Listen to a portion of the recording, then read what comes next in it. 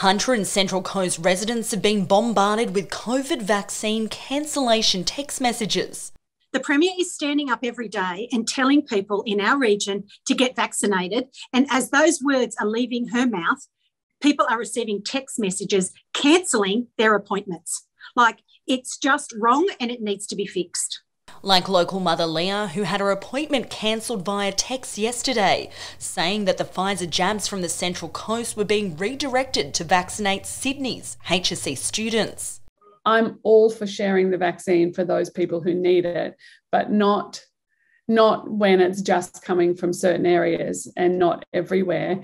And the other thing is, like, how many kids are there that need it? Like, are we that short on vaccines? Has the government really created this situation where we're down to thousands of vaccines when really we should be flooded with it? We should all be getting vaccinated.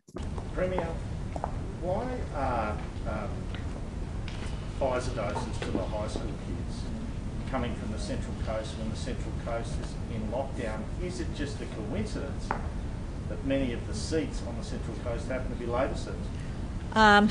First of all, that question offends me. We're doing what is in the best interest of public health. But there are 8 million citizens in New South Wales. All of us are making a sacrifice. And if it means that some people have to wait a few extra weeks before they get their Pfizer, I think people would appreciate. But it's in the lockdown zone. I think people that their decisions that our health department takes. How the vaccines are allocated is not a decision that someone like myself would take. Does that puzzle you that health have decided to take? It does not puzzle me, because what is really important is for our health officials to do what they are expert at.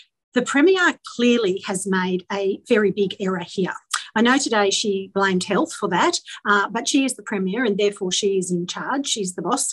And the error has been that they have inadvertently, obviously it's a mistake, they couldn't have done this intentionally, they're taking vaccine from one lockdown area and putting it in another lockdown area. Now, where is the health advice that says that that is a good thing to do? I ask this question. Is the same happening at other health districts throughout the Sydney area that is in lockdown? And if the answer is no, then why is the Central Coast? And if we're not that at risk, which we've been told for weeks that we are at risk, if we're not actually at risk, why are we still in lockdown? Meanwhile, the Parliamentary Secretary for the Central Coast, Adam Crouch, has defended his government and says it's a federal issue. Well, we have asked the Premier and the Health Minister to, first and foremost, make sure that they redirect those appointments that have been cancelled for people on the Central Coast as a matter of priority. And they need to look at this decision that they've made, which clearly was a mistake, about redirecting Pfizer from the Central Coast to Sydney. The region's Labor MPs are also calling for a max vaccination hub on the Central Coast. It is the only significant region in New South Wales that does not have a vaccination hub. Skaie, Central Coast News.